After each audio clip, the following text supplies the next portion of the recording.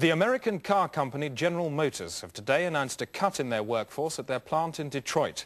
Our economics correspondent Peter O'Hanrahan is there at the moment.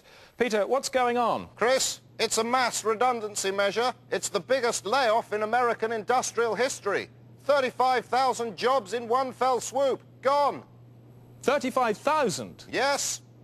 Peter, there's only 25,000 people at the plant. That's right, Chris. Mass redundancy on an unprecedented scale.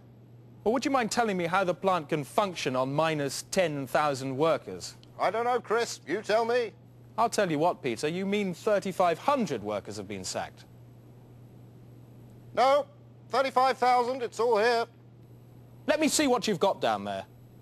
It's 3,500. You're Peter, right. I made a mistake. want to see it. I don't want to hear anything more out of your mouth. I don't believe it. Now show me your notes. No.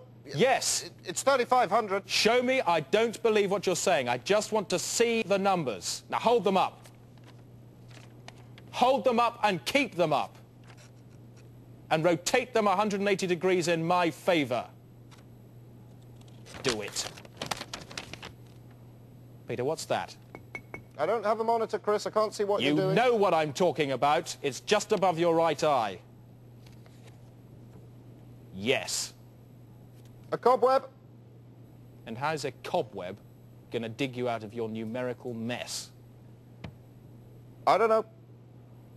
Peter, you're lying in a news grave. Do you know what's written on your headstone? News? Peter, thank you. Peter O'Hanrahan, live in Detroit.